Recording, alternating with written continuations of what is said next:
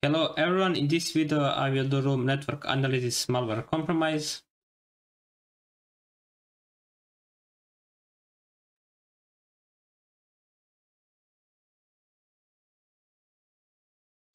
Important to challenge rooms on virtual machine because a lot of downloaded files are malicious.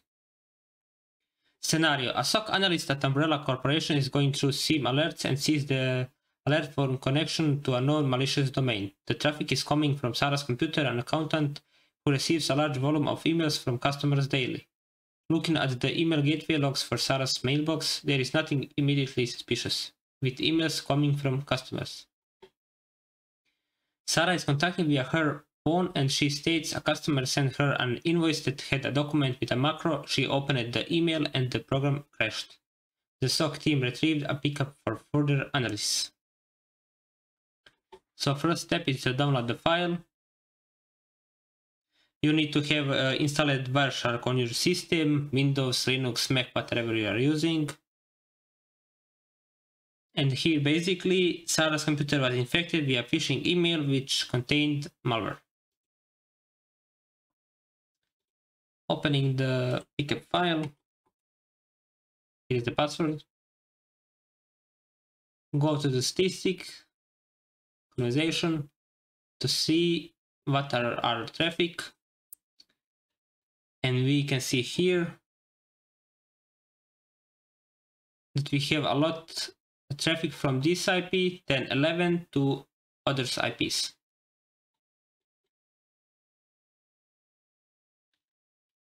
And if you look on a scenario,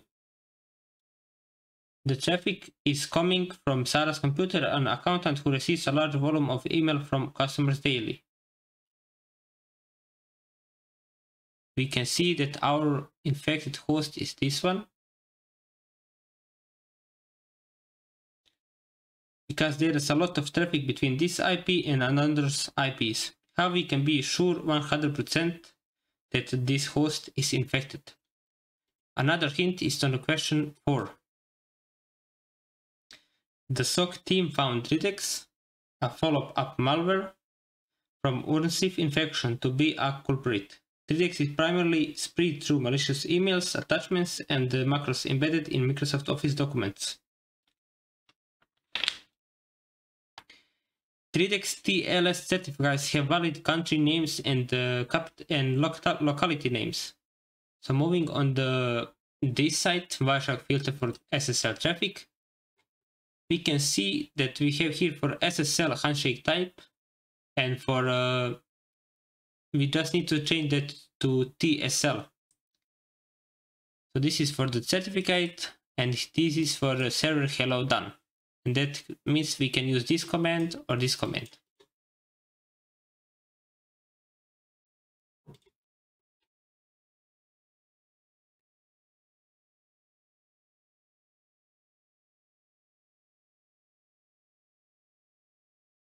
I will use for now 11. As we can see here, server key is change. Move to the server hello done to see the results. Traffic coming from this IP to infected host. We go to the certificate to see the city.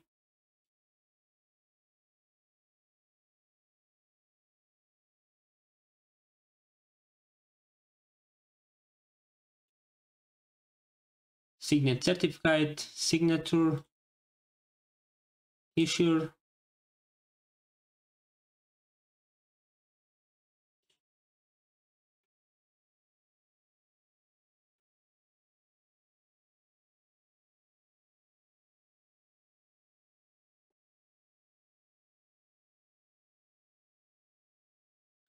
Here should be IP, but I don't see it now. Signature. Maybe here. Yes, here is the country name. It means this is UA, this is the Uruguay, and the locality name is Montevideo, so that is true.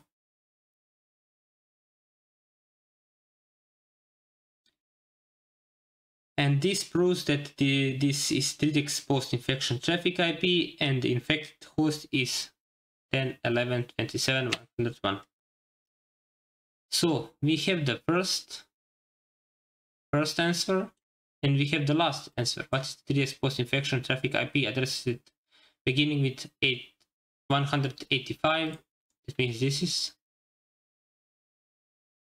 And we have now to do just second question, third and fourth. What is the malware binary that the macro document is trying to retrieve? This we'll do later. From what domain HTTP requests with GET images are coming from? Using the command GET, HTTP request method GET, and go to the images. And they saying us from what domain HTTP request. Going to hypertext protocol, we can see here the host is cocrimato.com.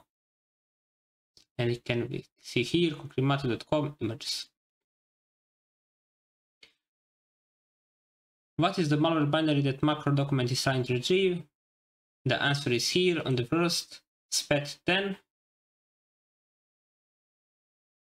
The SOC team found Redex, a follow-up malware from Unis infection, to be culprit. The customers who sent her the macro file is compromised. What's the full URL ending in RAR, where Unisnif retrieves the follow-up malware from?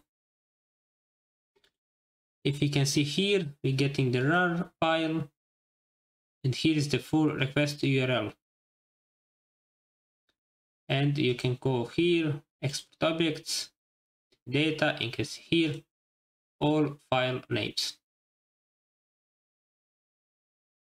And that will be all for this room. I hope so that you enjoyed the video, and thank you for the watching.